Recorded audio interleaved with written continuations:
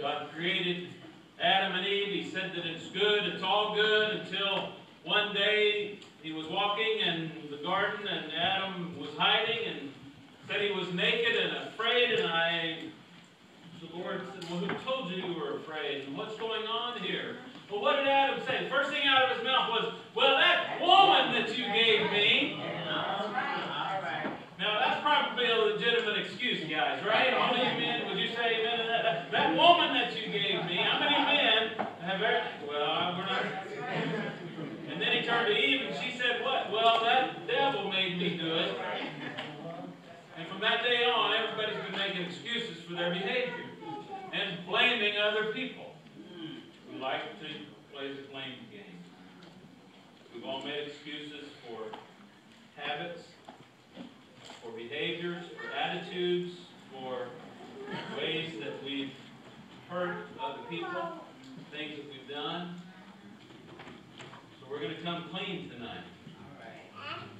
And we're going to let the text, let the Word of God pierce our hearts and our consciences. Everybody's heard of Deion Sanders, right?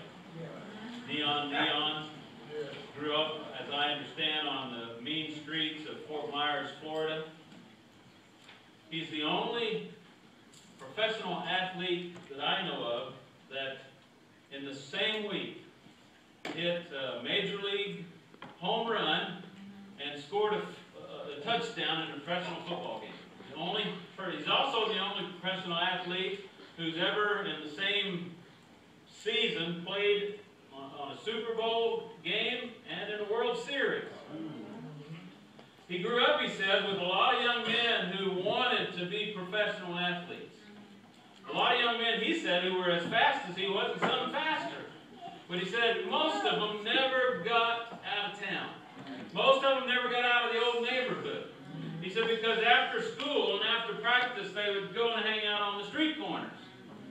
When he would practice harder, when he would do his routines, when he was trying to get better, he said they would slack off and they would, as he said, do drugs. And he said every time he goes home, he heard them talk, and he developed a nickname for all of these guys that he grew up with. He called them a bunch of idas. He said, they're idas. What do you mean by that? He said, well, every time I heard him talk, he says, well, if Ida...